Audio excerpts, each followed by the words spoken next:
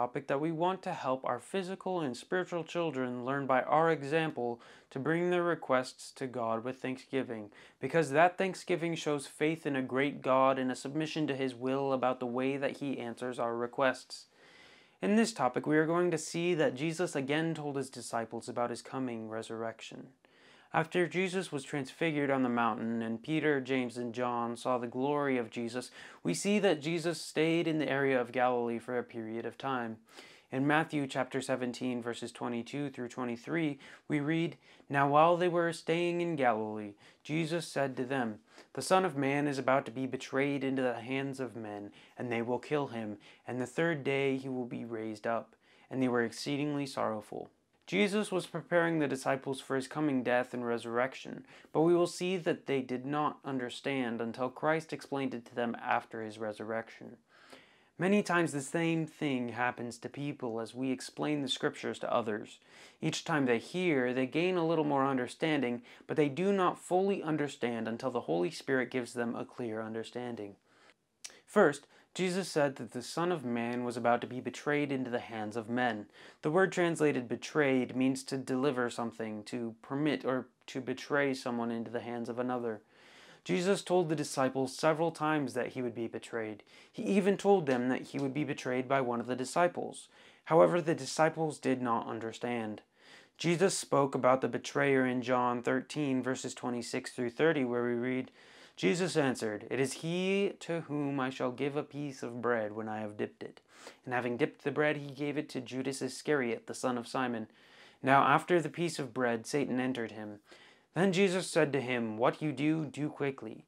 But no one at the table knew for what reason He said this to him. For some thought, because Judas had the money box, that Jesus had said to him, 'Buy those things we need for the feast,' or that He should give something to the poor. Having received the piece of bread, He then went out immediately, and it was night." The other disciples did not understand until they saw Judas betray Jesus later that night. The next day they saw Jesus killed on the cross, but they did not understand the promise that Jesus had given that He would be raised up the third day. The women came and told the disciples the morning of the resurrection. Luke 24, verses 9 through 11 says, "Then they returned from the tomb and told all these things to the 11 and to all the rest. It was Mary Magdalene, Joanna, Mary the mother of James, and the other women with them, who told these things to the apostles. And their words seemed to them like idle tales, and they did not believe them." Here we see that the disciples did not believe the words of the women. Luke 24, verses 36 through 39 adds, "Now as they said these things, Jesus Himself stood in the midst of them, and said to them, 'Peace to you.' But they were terrified and frightened, and supposed they had seen a spirit. And He said to them, 'Why are you troubled, and why do doubts arise in your hearts? Behold my hands and my feet, that it is I myself. Handle me and see, for a spirit does not have flesh and bones as you see I have.'" The disciples had to see Jesus before they believed. That was why the disciples were filled with sorrow as they heard Jesus talk about His coming death and resurrection. Jesus and the disciples traveled to the city of Capernaum. Matthew chapter 17, verses 24 through 26 says, "When they had come to Capernaum, those who received the temple tax came to Peter and said, 'Does your teacher not pay the temple tax?' He said, 'Yes.' And when he had come into the house, Jesus anticipated him, saying, 'What do you think, Simon? From whom do the kings of the earth take customs or taxes? From their sons or from strangers?' Peter said to him, 'From strangers.' Jesus said to him, 'Then the sons are free.'" Here we see that while they were in Capernaum, Peter spoke for Jesus before he talked to Jesus about the question that he was asked. When Israel was in the wilderness, the people were told that all males 20 years and older were to pay a tax as an atonement for themselves. Exodus 30, verses 13 through 15 says, "This is what everyone among those who are numbered shall give, half a shekel according to the shekel of the sanctuary." A shekel is 20 gerahs. "The half shekel shall be an offering to the Lord. Everyone included among those who are numbered, from 20 years old and above, shall give an offering to the Lord. The rich shall not give more, and the poor shall not give less than half a shekel, when you give an offering to the Lord to make atonement for yourselves." Later, the people of Israel made this an annual payment to care for the temple. 2 Chronicles 24 verses 9 through 10 says, "And they made a proclamation throughout Judah and Jerusalem to bring to the Lord the collection that Moses, the servant of God, had imposed on Israel in the wilderness. Then all the leaders and all the people rejoiced, brought their contributions, and put them into the chest until all had given." By the time of Jesus, it was called the temple tax, and men were sent out to collect this tax. This tax was equal to 2 days' wages. It was the men who were collecting the temple tax that asked Peter if Jesus was going to pay the temple tax. When Peter came to the house, Jesus asked Peter 2 questions before Peter could even say a word. Those questions were, "What do you think, Simon? From whom do the kings of the earth take customs or taxes? From their sons or from strangers?" Here we see that Jesus wanted to make Peter think so that Peter could grow in his understanding of Jesus. In that day, the kings did not require their own sons to pay taxes, since the taxes were paid to the king. Instead, the taxes were paid by the rest of the people. That is why Jesus asked Peter if kings gathered their taxes from their own sons or from the strangers, or the rest of the people. Peter immediately answered that they collected taxes from those who were strangers. Jesus then said, "Then the sons are free." Peter was suddenly reminded that Jesus is the Son of God.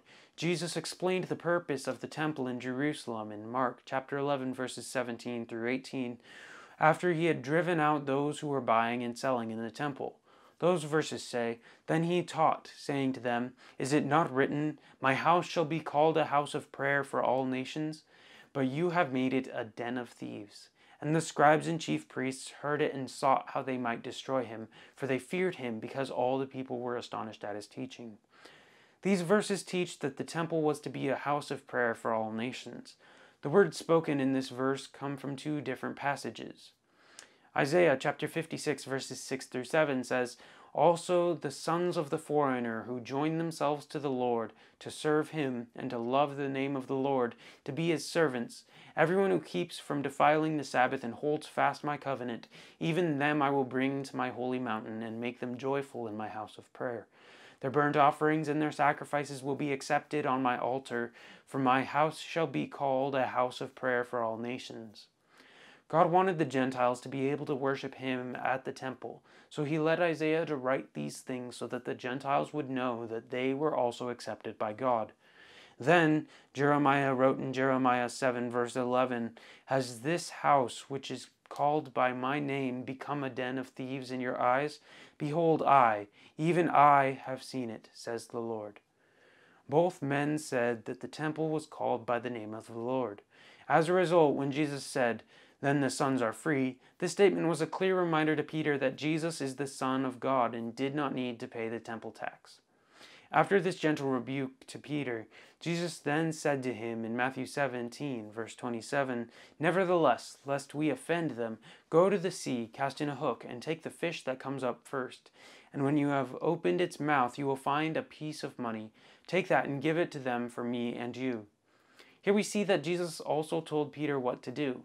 Jesus told Peter to go to the Sea of Galilee with a hook and line to fish. Because Peter had been a fisherman before he followed Jesus, he normally fished with a net.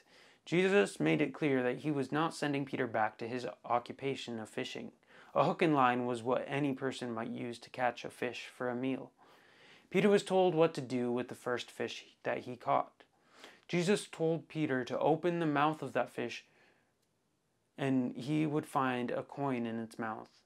That coin would be a shekel, which was worth 4 days' wages. The temple tax was a half shekel, so the coin would be worth twice as much as the temple tax for Jesus. Jesus then told Peter to take that coin and give it to the men who were collecting the temple tax. Peter said that the coin would pay the tax for both Peter and Jesus. We also see why Jesus told Peter to pay the tax for both of them. Jesus said to do it so that they would not offend those who were collecting the temple tax. The word translated, "lest we offend," means to cause a person to stumble, to entice to sin, or to cause a person to be displeased. Jesus knew the hearts of the people that were collecting the temple tax. As a result, he knew whether they would later believe and place their faith in Jesus. Jesus wanted to make sure that he did nothing that would offend any person and make it harder for that person to come to faith in Christ. Romans chapter 15 verses 2 through 3 says, "Let each of us please his neighbor for his good, leading to edification. For even Christ did not please himself, but as it is written, the reproaches of those who reproached you fell on me." In these verses, we see that Jesus gave us an example of the fact that we are to avoid anything that would be a stumbling block for others and hinder them from coming to Jesus. This is an important principle that we want to teach our physical and spiritual children by our example. We want to show by our example that we are to make it our goal never to be a hindrance by our actions that would hinder others from coming to Jesus. May the Lord richly bless you as you provide an example for your children.